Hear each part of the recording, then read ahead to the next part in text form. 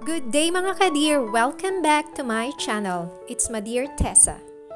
Hindi na napigilan ni Jonas Gaffud na magsalita kaugnay sa bangayan ng mga bansang magkakapitbahay na Pilipinas, Indonesia at Thailand.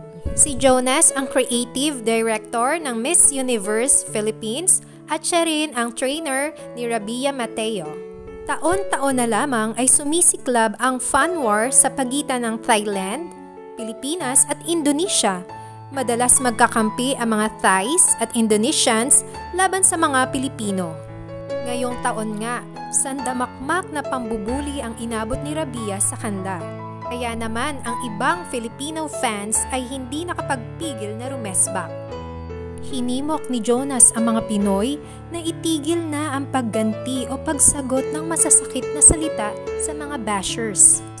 Aniya, nais lang naman ng mga beauty queens na ito na matupad ang kanilang mga pangarap.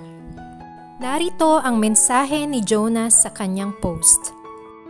A beautiful message from one of our neighbors here in Fort Lauderdale, Florida. This message goes to some pageant fans as well. Stop the hate. Stop hating on young women who only dare to live their dreams for their families and their countries.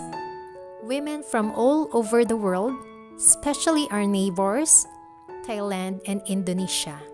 Stop the toxic behavior and stop enabling hate.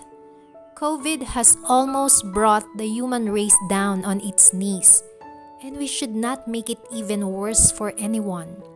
We are here to celebrate beauty in all its aspects. So let's have beauty in our minds and beauty in our hearts. Home is where the heart is. Fill your homes with love, where there is no space for hate.